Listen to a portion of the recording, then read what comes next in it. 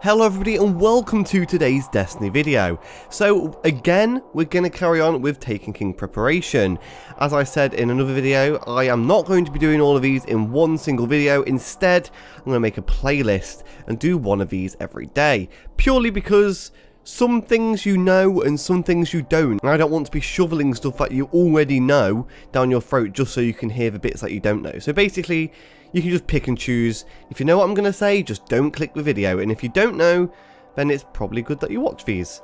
So, today is going to be all about Motes of Light, as you can probably see in the title. So, in one of the Taken King reveals, it was said that Motes of Light, well actually it was said afterwards on Twitter by Luke Smith, it was said that Motes of Light were going to be useful in the Taken King for leveling up gear. So if you didn't already know, your light level on your gear is what matters now.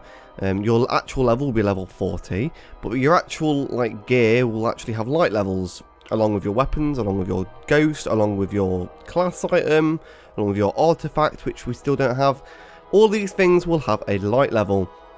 And now the only way to actually increase this is to infuse with other guns, other pieces of armor, to upgrade its light value. Now on Twitter he said that Motes of Light can actually increase this as well.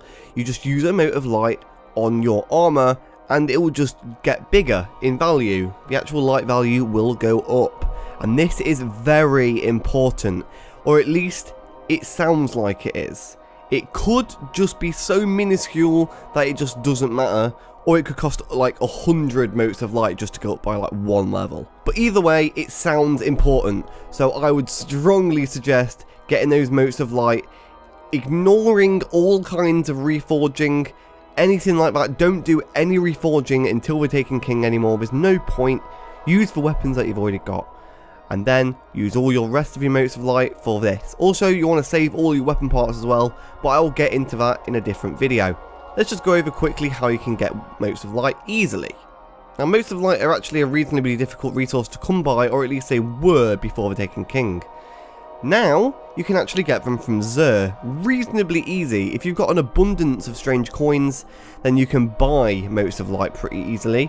You can also go to the speaker, and he actually sells Motes of Light for Ascendant Shards and Radiant Shards, and you can easily get these from grinding down these. But yeah, they're really easy to get now. Motes of Light are. So also you get them if you dismantle any weapon or armor from the actual House of Wolves, like all the new armor and stuff.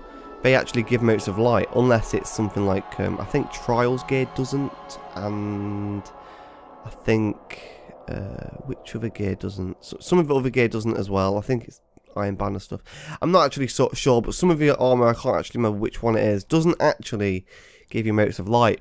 But Motes of Light are probably the easiest to come by at the moment, and it's unknown if they're still going to be really easy to come by when the Taken King finally drops. So my advice would be stock up on Motes of Light until the Taken King comes out. So that brings me to the end of this video. If you did like it, then please leave a like and subscribe below, and I will see you in tomorrow's video. Goodbye, Guardians.